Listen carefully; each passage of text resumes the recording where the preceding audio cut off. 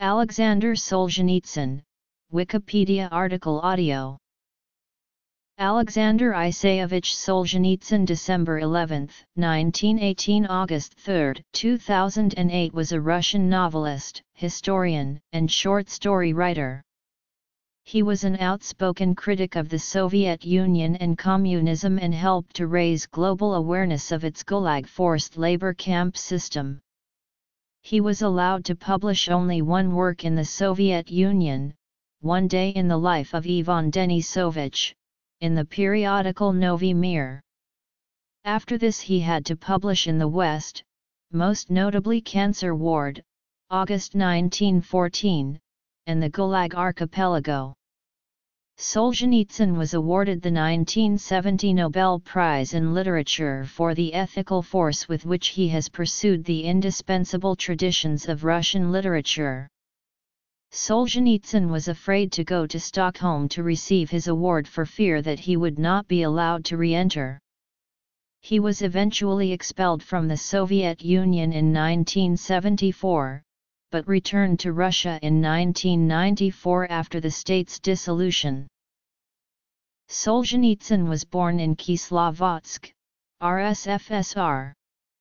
His mother, Taisia Zakharovna, was of Ukrainian descent. Her father had risen from humble beginnings to become a wealthy landowner, acquiring a large estate in the Kuban region in the northern foothills of the Caucasus. During World War I, Taisia went to Moscow to study. While there she met and married Isaky Solzhenitsyn, a young officer in the Imperial Russian Army of Cossack origins and fellow native of the Caucasus region. The family background of his parents is vividly brought to life in the opening chapters of August 1914, and in the later Red Wheel novels. Biography. Early years. In 1918, Taisia became pregnant with Aleksandr. On June 15, shortly after her pregnancy was confirmed, Isaky was killed in a hunting accident. Aleksandr was raised by his widowed mother and aunt in lowly circumstances. His earliest years coincided with the Russian Civil War. By 1930 the family property had been turned into a collective farm. Later, Solzhenitsyn recalled that his mother had fought for survival and that they had to keep his father's background in the old Imperial Army a secret. His educated mother encouraged his literary and scientific learnings and raised him in the Russian Orthodox faith. She died in 1944. As early as 1936, Solzhenitsyn began developing the characters and concepts for a planned epic work on World War I and the Russian Revolution. This eventually led to the novel August 1914. Some of the chapters he wrote then still survive. Solzhenitsyn studied mathematics at Rostov State University. At the same time he took correspondence courses from the Moscow Institute of Philosophy, Literature, and History, at this time heavily ideological in scope. As he himself makes clear, he did not question the state ideology or the superiority of the Soviet Union until he spent time in the camps. During the war Solzhenitsyn served as the commander of a sound-ranging battery in the Red Army, was involved in major action at the front, and was twice decorated. He was awarded the Order of the Red Star on July 8, 1944 for sound-ranging 2 German artillery batteries and adjusting counter-battery fire onto them, resulting in their destruction. A series of writings published late in his life, including the early uncompleted novel Love the Revolution, chronicles his wartime experience and his growing doubts about the moral foundations of the Soviet regime. While serving as an artillery officer in East Prussia, Solzhenitsyn witnessed war crimes against local German civilians by Soviet military personnel. The non-combatants and the elderly were robbed of their meager possessions and women and girls were gang-raped to death. A few years later, in the forced labor camp, he memorized a poem titled Prussian Nights about these incidents. In this poem, which describes the gang rape of a Polish woman whom the Red Army soldiers mistakenly thought to be a German, the first-person narrator comments on the events with sarcasm and refers to the responsibility of official Soviet writers like Ilya Ehrenburg. World War II. In the Gulag Archipelago, Solzhenitsyn wrote, "There is nothing that so assists the awakening of omniscience within us as insistent thoughts about one's own transgressions, errors, mistakes." After the difficult cycles of such ponderings over many years, whenever I mentioned the heartlessness of our highest-ranking bureaucrats, the cruelty of our executioners, I remember myself in my captain's shoulder boards and the forward march of my battery through East Prussia, enshrouded in fire, and I say, so were we any better? In February 1945, while serving in East Prussia, Solzhenitsyn was arrested by Smersh for writing derogatory comments in private letters to a friend, Nikolai Vitkevuk, about the conduct of the war by Joseph Stalin, whom he called Hozyain, and Balabos. He was accused of anti-Soviet propaganda under Article 58 Paragraph 10 of the Soviet Criminal Code, and of founding a hostile organization under Paragraph 11. Solzhenitsyn was taken to the Lubyanka prison in Moscow, where he was interrogated. On May 9, 1945, it was announced that Germany had surrendered and all of Moscow broke out in celebrations with fireworks and searchlights illuminating the sky to celebrate the victory in the Great Patriotic War, as Russians call the war with Germany. From his cell in the Lubyanka, Solzhenitsyn remembered, above the muzzle of our window, and from all the other cells of the Lubyanka, and from all the windows of the Moscow prisons, we too, former prisoners of war and former frontline soldiers, watched the Moscow heavens, patterned with fireworks and crisscrossed with beams of searchlights. There was no rejoicing in our cells and no hugs and no kisses for us. That victory was not ours. On July 7, 1945, he was sentenced in his absence by Special Counsel of the NKVD to an 8-year term in a labor camp. This was the normal sentence for most crimes under Article 58 at the time. Imprisonment. The first part of Solzhenitsyn's sentence was served in several different work camps.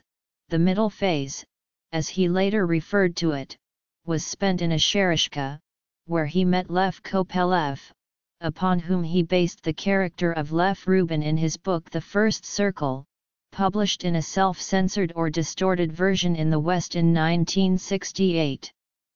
In 1950, he was sent to a special camp for political prisoners. During his imprisonment at the camp in the town of Ekibastuz in Kazakhstan, he worked as a miner, bricklayer, and foundry foreman. His experiences at Ekibastuz formed the basis for the book One Day in the Life of Ivan Denisovich. One of his fellow political prisoners, Ion Moru, remembers that Solzhenitsyn spent some of his time at Ekibastuz writing. While there, Solzhenitsyn had a tumor removed. His cancer was not diagnosed at the time. In March 1953, after his sentence ended, Solzhenitsyn was sent to internal exile for life at Berlik, a village in Baitabek district of South Kazakhstan region of Kazakhstan. His undiagnosed cancer spread until, by the end of the year, he was close to death. In 1954, he was permitted to be treated in a hospital in Tashkent, where his tumor went into remission. His experiences there became the basis of his novel Cancer Ward and also found an echo in the short story The Right Hand. It was during this decade of imprisonment and exile that Solzhenitsyn abandoned Marxism and developed the philosophical and religious positions of his later life, gradually becoming a philosophically minded Eastern Orthodox Christian as a result of his experience in prison and the camps. He repented for some of his actions as a Red Army captain, and in prison compared himself to the perpetrators of the Gulag. I remember myself in my captain's shoulder boards and the forward march of my battery through East Prussia, enshrouded in fire, and I say, so were we any better? His transformation is described at some length in the fourth part of the Gulag Archipelago. The narrative poem The Trail and the 28 poems composed in prison, forced labor camp, and exile also provide crucial material for understanding Solzhenitsyn's intellectual and spiritual odyssey during this period. These early works, largely unknown in the West, were published for the first time in Russian in 1999 and excerpted in English in 2006. On April 7, 1940, while at the university, Solzhenitsyn married Natalia Alexeyevna Reshetovskaya. They had just over a year of married life before he went into the army, then to the Gulag. They divorced in 1952, a year before his release, because wives of Gulag prisoners faced loss of work or residence permits. After the end of his internal exile, they remarried in 1957, divorcing a second time in 1972. Marriages and children. The following year Solzhenitsyn married his second wife, Natalia Dmitrievna Svetlova, a mathematician who had a son from a brief prior marriage. He and Svetlova had 3 sons, Yermolay, Ignat, and Stepan. After prison, Solzhenitsyn's adopted son Dmitry Turin died on March 18, 1994, age 32 in Cavendish, Vermont, shortly before he could return with his father to Russia. Later years in the Soviet Union. After Khrushchev's secret speech in 1956, Solzhenitsyn was freed from exile and exonerated. Following his return from exile, Solzhenitsyn was, while teaching at a secondary school during the day, spending his nights secretly engaged in writing. In his Nobel Prize acceptance speech he wrote that during all the years until 1961, not only was I convinced I should never see a single line of mine in print in my lifetime, but, also, I scarcely dared allow any of my close acquaintances to read anything I had written because I feared this would become known. In 1960, aged 42, he approached Aleksandr Tvardovsky, a poet and the chief editor of the Novy Mir magazine, with the manuscript of One Day in the Life of Ivan Denisovich. It was published in edited form in 1962, with the explicit approval of Nikita Khrushchev, who defended it at the Presidium of the Politburo hearing on whether to allow its publication, and added, "There's a Stalinist in each of you, there's even a Stalinist in me. We must root out this evil." The book quickly sold out and became an instant hit. In the 1960s, while he was publicly known to be writing Cancer Ward, he was simultaneously writing the Gulag Archipelago. During Khrushchev's tenure, One Day in the Life of Ivan Denisovich was studied in schools in the Soviet Union, as were 3 more short works of Solzhenitsyn's, including his acclaimed short story Matryona's Home, published in 1963. These would be the last of his works published in the Soviet Union until 1990. Expulsion from the Soviet Union.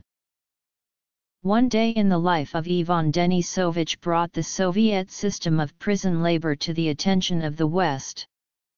It caused as much of a sensation in the Soviet Union as it did in the West, not only by its striking realism and candor, but also because it was the first major piece of Soviet literature since the 1920s on a politically charged theme, written by a non-party member, indeed a man who had been to Siberia for a libelous speech about the leaders, and yet its publication had been officially permitted. In this sense, the publication of Solzhenitsyn's story was an almost unheard of instance of free, unrestrained discussion of politics through literature. Most Soviet readers realized this, but after Khrushchev had been ousted from power in 1964, the time for such raw exposing works came to an end.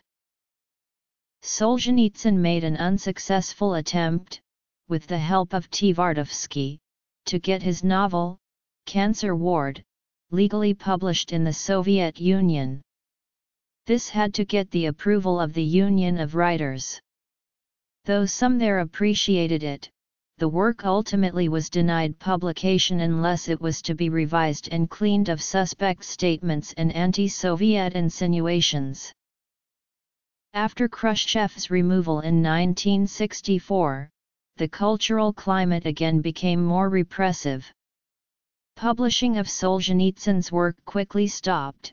As a writer, he became a non-person, and, by 1965, the KGB had seized some of his papers, including the manuscript of the First Circle.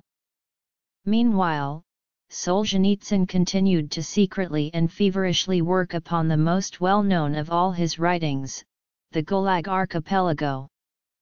The seizing of his novel manuscript first made him desperate and frightened, but gradually he realized that it had set him free from the pretenses and trappings of being an officially acclaimed writer, something which had come close to second nature, but which was becoming increasingly irrelevant.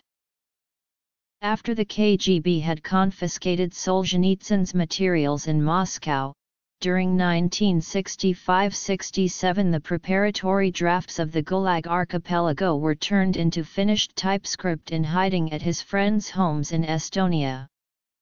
Aleksandr Solzhenitsyn had befriended Arnold Susi, a lawyer and former Estonian Minister of Education, in a Lubyanka prison cell. After completion, Solzhenitsyn's original handwritten script was kept hidden from the KGB in Estonia by Arnold Susi's daughter Heli Susi until the collapse of the Soviet Union. In 1969 Solzhenitsyn was expelled from the Union of Writers. In 1970, he was awarded the Nobel Prize in Literature. He could not receive the prize personally in Stockholm at that time, since he was afraid he would not be let back into the Soviet Union. Instead, it was suggested he should receive the prize in a special ceremony at the Swedish embassy in Moscow. The Swedish government refused to accept this solution because such a ceremony and the ensuing media coverage might upset the Soviet Union and damage Swedish-Soviet relations. Instead, Solzhenitsyn received his prize at the 1974 ceremony after he had been expelled from the Soviet Union. In the West, the Gulag Archipelago was composed from 1958 to 1967. It was a 3-volume, 7-part work on the Soviet prison camp system. The book was based upon Solzhenitsyn's own experience as well as the testimony of 256 former prisoners and Solzhenitsyn's own research into the history of the Russian penal system. It discussed the system's origins from the founding of the communist regime, with Vladimir Lenin having responsibility, detailing interrogation procedures, prisoner transports, prison camp culture, prisoner uprisings and revolts, and the practice of internal exile. The Gulag Archipelago has sold over 30 million copies in 35 languages. Return to Russia. According to fellow Gulag historian Anne Applebaum, the Gulag Archipelago's rich and varied authorial voice, its unique weaving together of personal testimony, philosophical analysis, and historical investigation, and its unrelenting indictment of communist ideology made the Gulag Archipelago one of the most influential books of the 20th century. Even though the Gulag Archipelago was not published in the Soviet Union, it was extensively criticized by the party-controlled Soviet press.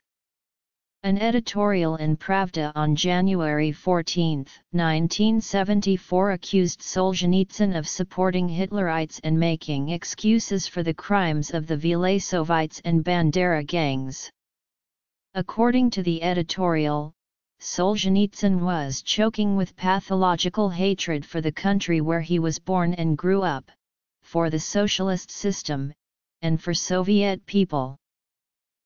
During this period, he was sheltered by the cellist Mstislav Rostropovich, who suffered considerably for his support of Solzhenitsyn and was eventually forced into exile himself. In August 1971, the KGB allegedly made an attempt to assassinate Solzhenitsyn using an unknown biological agent with an experimental gel-based delivery method. The attempt left him seriously ill but was unsuccessful. Death. Legacy. KGB operations against Solzhenitsyn. Views on history and politics. In a discussion of its options in dealing with Solzhenitsyn, the members of the Politburo considered his arrest and imprisonment and his expulsion to a socialist country. Guided by KGB chief Yuri Andropov, and with encouraging statements from Willy Brandt, it was decided to deport the writer directly to West Germany. On February 12, 1974, Solzhenitsyn was arrested and deported the next day from the Soviet Union to Frankfurt, West Germany, and stripped of his Soviet citizenship. The KGB had found the manuscript for the first part of the Gulag Archipelago and, less than a week later, Yevgeny Yevtushenko suffered reprisals for his support of Solzhenitsyn. U.S. military attaché William Odom managed to smuggle out a large portion of Solzhenitsyn's archive, including the author's membership card for the Writers' Union and Second World War military citations. Solzhenitsyn subsequently paid tribute to Odom's role in his memoir Invisible Allies. In West Germany, Solzhenitsyn lived in Heinrich Boll's house in Cologne. He then moved to Zurich, Switzerland before Stanford University invited him to stay in the United States to facilitate your work, and to accommodate you and your family. He stayed on the 11th floor of the Hoover Tower, part of the Hoover Institution, before moving to Cavendish, Vermont, in 1976.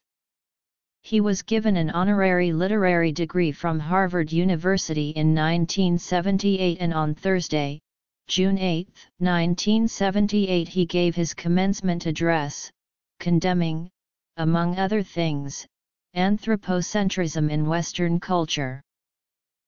Over the next 17 years, Solzhenitsyn worked on his dramatized history of the Russian Revolution of 1917, The Red Wheel. By 1992, 4 knots had been completed and he had also written several shorter works. Despite spending almost 2 decades in the United States, Solzhenitsyn did not become fluent in spoken English. He had, however, been reading English-language literature since his teens, encouraged by his mother. More importantly, he resented the idea of becoming a media star and of tempering his ideas or ways of talking in order to suit television. Solzhenitsyn's warnings about the dangers of communist aggression and the weakening of the moral fiber of the West were generally well received in Western conservative circles, prior to and alongside the tougher foreign policy pursued by U.S. President Ronald Reagan.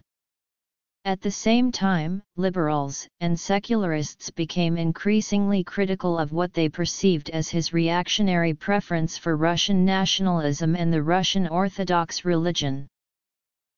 Solzhenitsyn also harshly criticized what he saw as the ugliness and spiritual vapidity of the dominant pop culture of the modern West, including television and much of popular music. The human soul longs for things higher, warmer, and purer than those offered by today's mass living habits, by TV stupor and by intolerable music. Despite his criticism of the weakness of the West, Solzhenitsyn always made clear that he admired the political liberty which was one of the enduring strengths of Western democratic societies. In a major speech delivered to the International Academy of Philosophy in Liechtenstein on September 14, 1993, Solzhenitsyn implored the West not to lose sight of its own values, its historically unique stability of civic life under the rule of law, a hard-won stability which grants independence and space to every private citizen. In a series of writings, speeches, and interviews after his return to his native Russia in 1994, Solzhenitsyn spoke about his admiration for the local self-government he had witnessed firsthand in Switzerland and New England. He praised the sensible and sure process of grassroots democracy, in which the local population solves most of its problems on its own, not waiting for the decisions of higher authorities. Solzhenitsyn's patriotism was inward-looking. He called for Russia to renounce all mad fantasies of foreign conquest and begin the peaceful long period of recuperation, as he put it in a 1979 BBC interview with Janis Sapayats. Men have forgotten God. In 1990, his Soviet citizenship was restored, and, in 1994, he returned to Russia with his wife, Natalia, who had become a United States citizen. Their son stayed behind in the United States. From then until his death, he lived with his wife in a dacha in Troitsy-Lykovo in West Moscow, between the dachas once occupied by Soviet leaders Mikhail Sislov and Konstantin Chernenko. A staunch believer in traditional Russian culture, Solzhenitsyn expressed his disillusionment with post-Soviet Russia in works such as Rebuilding Russia, and called for the establishment of a strong presidential republic balanced by vigorous institutions of local self-government. The latter would remain his major political theme. Solzhenitsyn also published 8 two-part short stories, a series of contemplative miniatures or prose poems, a literary memoir on his years in the West, among many other writings. Once back in Russia, Solzhenitsyn hosted a television talk show program. Its eventual format was Solzhenitsyn delivering a 15-minute monologue twice a month. It was discontinued in 1995. All of Solzhenitsyn's sons became U.S. citizens. 1. Ignat is acclaimed as a pianist and conductor in the United States. Solzhenitsyn died of heart failure near Moscow on August 3, 2008, at the age of 89. A burial service was held at Donskoy Monastery, Moscow, on Wednesday, August 6, 2008. He was buried the same day in the monastery in a spot he had chosen. Russian and world leaders paid tribute to Solzhenitsyn following his death. On Russia and the Jews. On post-Soviet Russia. The West. The most complete 30-volume edition of Solzhenitsyn's collected works is soon to be published in Russia.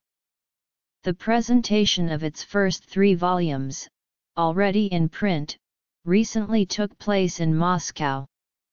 Unhappy with the economic and social malaise of the Yeltsin era, Solzhenitsyn expressed his admiration for President Vladimir Putin's attempts to restore a sense of national pride. Putin signed a decree conferring on Solzhenitsyn the State Prize of the Russian Federation for his humanitarian work and personally visited the writer at his home on June 12, 2007 to present him with the award. Yermolay Solzhenitsyn has translated some of his father's works. Stepan Solzhenitsyn lives and works in Moscow. Ignat Solzhenitsyn is the music director of the Chamber Orchestra of Philadelphia. The Aleksandr Solzhenitsyn Center supports explorations into the life and writings of the author and hosts the official English-language site dedicated Aleksandr Solzhenitsyn. The center strives to advance the legacy of Aleksandr Solzhenitsyn in the English-speaking world through the promotion of a better understanding of his life, thought, and works.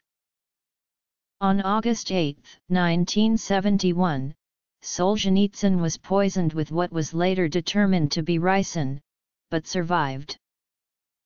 On September 19, 1974, Yuri Andropov approved a large-scale operation to discredit Solzhenitsyn and his family and cut his communications with Soviet dissidents.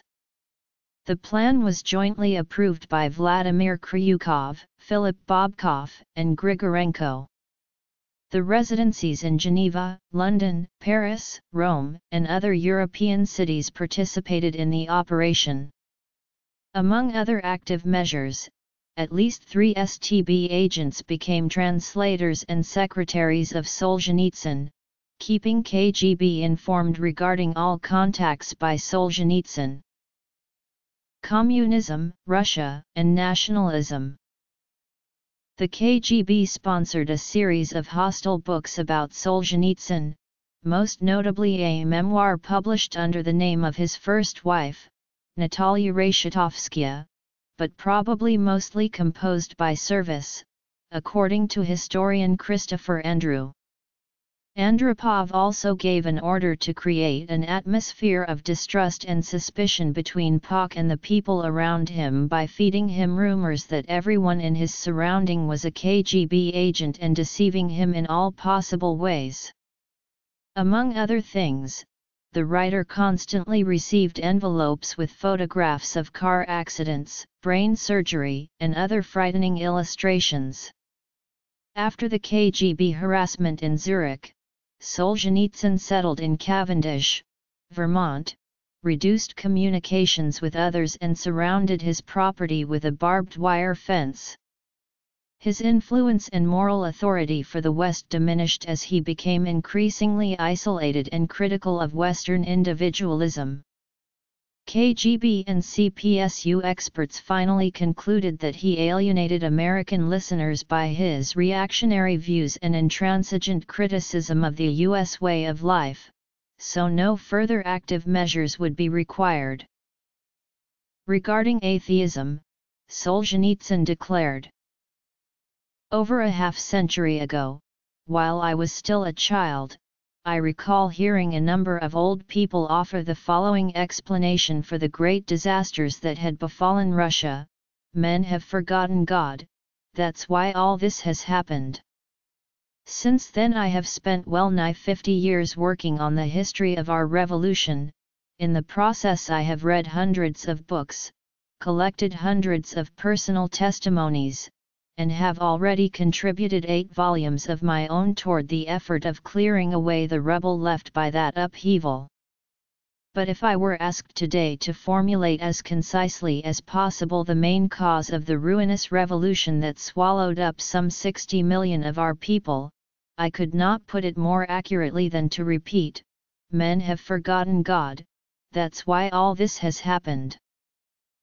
In his 1974 essay Repentance and Self-Limitation in the Life of Nations, Solzhenitsyn called for Russian Gentiles and Jews alike to take moral responsibility for the renegades from both communities who enthusiastically created a Marxist-Leninist police state after the October Revolution. In a November 13, 1985, review of Solzhenitsyn's novel August 1914 in the New York Times, Jewish-American historian Richard Pipes commented, every culture has its own brand of anti-Semitism. In Solzhenitsyn's case, it's not racial. It has nothing to do with blood. He's certainly not a racist, the question is fundamentally religious and cultural. He bears some resemblance to Fyodor Dostoevsky, who was a fervent Christian and patriot. Solzhenitsyn is unquestionably in the grip of the Russian extreme right's view of the revolution, which is that it was the doing of the Jews. Jewish Holocaust survivor Elie Wiesel denied this claim and insisted that Solzhenitsyn was not an anti-Semite. He is too intelligent, too honest, too courageous, too great a writer. He added he wished Solzhenitsyn were more sensitive to Jewish suffering, but believed his insensitivity to be unconscious. In his 1998 book Russia in Collapse, Solzhenitsyn excoriated the Russian extreme right's obsession with anti-Semitic and anti-Masonic conspiracy theories. In 2001, however, Solzhenitsyn published a 2-volume work on the history of Russian-Jewish relations. A bestseller in Russia, the book triggered renewed accusations of anti-Semitism. Similarities between 200 Years Together and an anti-Semitic essay titled Jews in the USSR and in the Future Russia, attributed to Solzhenitsyn, has led to inference that he stands behind the anti-Semitic passages. Solzhenitsyn himself claims that the essay consists of manuscripts stolen from him, and then manipulated, 40 years ago. However, according to the historian Semyon Reznik, textological analyses have proven Solzhenitsyn's authorship. In some of his later political writings, such as Rebuilding Russia and Russia in Collapse, Solzhenitsyn criticized the oligarchic excesses of the new Russian democracy, while opposing any nostalgia for Soviet communism. He defended moderate and self-critical patriotism, urged local self-government to a free Russia, and expressed concerns for the fate of the 25 million ethnic Russians in the near abroad of the former Soviet Union.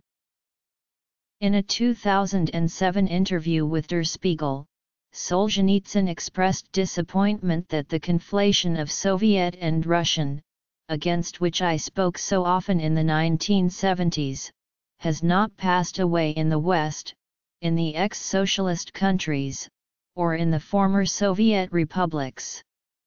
The elder political generation in communist countries is not ready for repentance, while the new generation is only too happy to voice grievances and level accusations, with present-day Moscow a convenient target. They behave as if they heroically liberated themselves and lead a new life now, while Moscow has remained communist. Nevertheless, I dare hope that this unhealthy phase will soon be over, that all the peoples who have lived through communism will understand that communism is to blame for the bitter pages of their history.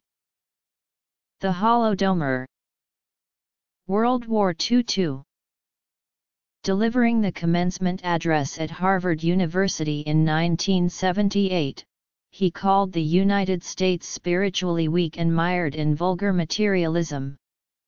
Americans, he said, speaking in Russian through a translator, suffered from a decline in courage and a lack of manliness. Few were willing to die for their ideals, he said.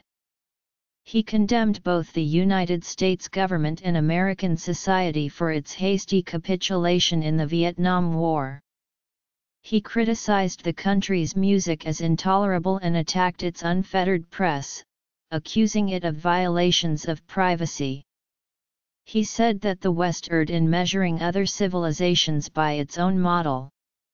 While faulting Soviet society for denying fair legal treatment of people, he also faulted the West for being too legalistic. A society which is based on the letter of the law and never reaches any higher is taking very scarce advantage of the high level of human possibilities. Solzhenitsyn also argued that the West erred in denying autonomous character and therefore never understood it. Solzhenitsyn emphasized the significantly more oppressive character of the Soviet totalitarian regime, in comparison to the Russian Empire of the House of Romanov. He asserted that Imperial Russia did not practice any real censorship in the style of the Soviet Glavlit, that political prisoners typically were not forced into labor camps, and that the number of political prisoners and exiles was only 1/10,000th of those in the Soviet Union. He noted that the Tsar's secret police, or Okhrana, was only present in the three largest cities, and not at all in the Imperial Russian Army. Vietnam War. Shortly before his return to Russia, Solzhenitsyn delivered a speech in Lux-sur-Boulogne to commemorate the 200th anniversary of the Vendée uprising. During his speech, Solzhenitsyn compared Lenin's Bolsheviks with the Jacobin Party during the French Revolution. He also compared the Vendéan rebels with the Russian, Ukrainian, and Cossack peasants who rebelled against the Bolsheviks, saying that both were destroyed mercilessly by revolutionary despotism. However, he commented that, while the French reign of terror ended with the toppling of the Jacobins and the execution of Maximilien Robespierre, its Soviet equivalent continued to accelerate until the Khrushchev thaw of the 1950s. Published works and speeches. Popular media. TV documentaries on Solzhenitsyn. Notes. Bibliography. Biographies. Reference works. According to Solzhenitsyn, Russians were not the ruling nation in the Soviet Union. He believed that all the traditional culture of all ethnic groups were equally oppressed in favor of an atheism and Marxist-Leninism. Russian culture was even more repressed than any other culture in the Soviet Union, since the regime was more afraid of ethnic uprisings among Russian Christians than among any other ethnicity. Therefore, Solzhenitsyn argued, Russian nationalism and the Orthodox Church should not be regarded as a threat by the West but rather as allies. In Rebuilding Russia, an essay first published in 1990 in Komsomolskaya Pravda, Solzhenitsyn urged Russia to grant independence to all the non-Slav republics, which he claimed were sapping the Russian nation, and he called for the creation of a new Slavic state bringing together Russia, Ukraine, Belarus, and parts of Kazakhstan that he considered to be Russified. In 2006, Solzhenitsyn accused NATO of trying to bring Russia under its control. He claimed this was visual because of its ideological support for the color revolutions and the paradoxical forcing of North Atlantic interests on Central Asia. In an 2006 interview with Der Spiegel, he stated this was especially painful in the case of Ukraine, a country whose closeness to Russia is defined by literally millions of family ties among our peoples, relatives living on different sides of the national border. At one fell stroke, these families could be torn apart by a new dividing line, the border of a military bloc. Daniel J. Mahoney, however, has accused those who paint Solzhenitsyn as an uncritical adherent of Tsarism of traducing his real philosophy. Mahoney has written, if one opens almost any page of Solzhenitsyn's 1994 essay The Russian Question at the end of the 20th century, one finds Solzhenitsyn attacking the cruelties and injustice of serfdom, faulting Tsarist authorities for their blindness about the need for political liberty in Russia, and for their wasting of the nation's strength in unnecessary and counterproductive foreign adventures. Moreover, he attacks pan-Slavism, the idea that Russia had a mission to unite Slavic peoples and to come to the defense of the Orthodox wherever they were under threat, as a wretched idea. Solzhenitsyn gave a speech to AFL-CIO in Washington, D.C., on June 30, 1975, where he mentioned how the system created by Bolsheviks in 1917 caused dozens of problems in the Soviet Union. He described how this system in time of peace, artificially created a famine, causing 6 million people to die in the Ukraine in 1932 and 1933. Following this, he stated that they died on the very edge of Europe. And Europe didn't even notice it. The world didn't even notice it. 6 million people. Solzhenitsyn opined on April 2, 2008 in Izvestia that the 1930s famine in the Ukraine was no different from the Russian famine of 1921, as both were caused by the ruthless robbery of peasants by Bolshevik grain procurements. He claimed that the provocatory shriek about a genocide was started in the minds of Ukrainian chauvinists decades later, who are also viciously opposed to Moscow's. The writer cautioned that the genocidal claim has its chances to be accepted by the West due to the general Western ignorance of Russian and Ukrainian history. Solzhenitsyn criticized the Allies for not opening a new front against Nazi Germany in the West earlier in World War II. This resulted in Soviet domination and oppression of the nations of Eastern Europe. Solzhenitsyn claimed the Western democracies apparently cared little about how many died in the East, as long as they could end the war quickly and painlessly for themselves in the West. Once in the United States, Solzhenitsyn urged the United States to reconsider its attitude towards the Vietnam War.